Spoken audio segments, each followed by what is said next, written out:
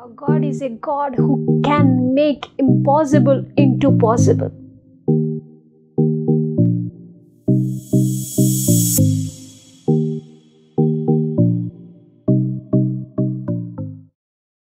Hello, praise the Lord. Greetings to you all in the name of our Lord Savior Jesus Christ.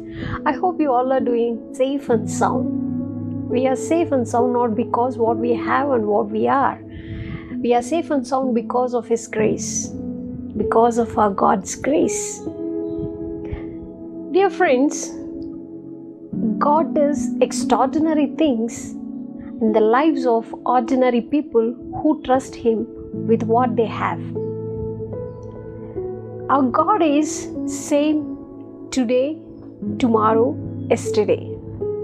The same God is willing to do extraordinary things in our lives. If He wants to do extraordinary things in our lives, or you are willing to receive that extraordinary things in your life, you should do 4 important things. I want to share about a woman from Bible who received extraordinary miracles in her life. Let's read 2 Kings chapter 4 verse 1 to 7. The wife of a woman from the company of the prophets cried out to Elijah, "Your servant, my husband, is dead, and you know that he revered the Lord. But now his creditors is coming to take my 2 boys as their slaves." Elijah replied to her, "How can I help you? Tell me, what do you have in your house?" "Your servant has nothing there at all," she said, "except a small jar of olive oil." Elijah said, "Go around and ask all your neighbors for empty jars. Don't ask for just a few. Then go inside and shut down the door behind you and your sons. Pour oil into all the jars, and as each is filled, put it to one side." Just left him and shut the door behind her and her sons. They brought the jars to her, and she kept pouring. When all the jars were filled, she said to her son, "Bring me another one." But he replied, "There is not a jar left." Then the oil stopped flowing. She went and told the man of God, and he said, "Go sell the oil and pay your debts, and you and your sons can live on what is left." Hallelujah. What we see in this text is a woman caught in the net of life contradiction. She is in the midst of crisis. She is facing the challenge face to face of contradictions and circumstances of crisis, hardship. One thing is clear, that she don't know what to do. She is in the situation where she don't know what to do. Have you ever found in your lives in the situation where you don't know what to do? In your marriage life, or in a place where what to choose, whom you should choose, or you in a position with financial crisis? Yes, in everybody's life there is a situation where we don't know what to do. Even this woman, she's in a situation where she don't know what to do. She lost her husband. She lost everything what she had. She lost her money. She didn't have anything except a small jar of oil. And she's in a situation where she's gonna lose her 2 children. In that situation, this wise woman, what she did is, she ran to prophet Elijah and she cried out.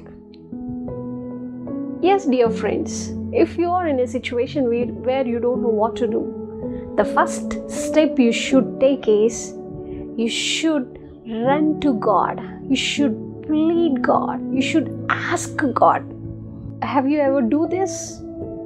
If you are in a situation where you don't know what to do, do you cry out to God? Do you ask God what I should do right now. I'm in a position where I don't know what to do. This woman went to Prophet Elijah and she's crying. She's asking Prophet, what I should do now? All the creditors are coming and they are taking my sons as slaves. What I should do now? In that situation, she asked God. The first step when you don't know what to do, you should take the first step is you should ask God. You should cry out to God. You should plead God. The second step she did is she listened everything what Prophet Elijah asked her to do. She just kept quiet and she just listening. Is in our lives many times we'll ask God. When we don't know what to do, we'll ask God. But many of us, we didn't have the habit of listening. We don't listen what God wants to tell us. We don't listen. We don't give our ears to hear what God wants to tell us. We don't listen. The second step you should take is when you are in a situation where you don't know what to do, you should listen. This woman listened everything what Elijah told her to. The third step she took is she did everything what Prophet Elijah asked her to do. She did exactly what he told her to do. She went from Elijah. She asked all her neighbors the vessels. She took all that vessels into her house. She shut the doors. She started pouring the oil. After all the jars were filled, again she kept all the jars aside and she ran to Elijah. Again she is asking what I should do. What a wise woman she is. That's the reason she received a great blessing. If you are in a position, today if you are in a position where you don't know what to do, or you are in a situation where you don't know what to do, what decision you should take, or you're in a worried life, or you're suffering with your wife, you are suffering with your husband and you don't know what the decision you should take. If you are in that position, please run out to God. Ask Him, listen to Him, and do what God asks you to do. If you can do these 4 steps, you can see extraordinary things in your life. God can change everything. Our God is so great a God. He can do anything. There is nothing is impossible to Him. Our God is a God who can make impossible into possible. If your life was spoiled completely and you are in a position where you don't know what to do, or you suffering with lots of problems in your life, just ask God. Cry out to God. Plead Him. Ask Him. He can change your situations. If you are ready to ask God, and you are ready to listen to God, and you are ready to do what He asks you to do, you will see extraordinary things in your life today itself. Hallelujah. If you believe our God is so great, just ask Him. Just tell what the situation you are facing right now.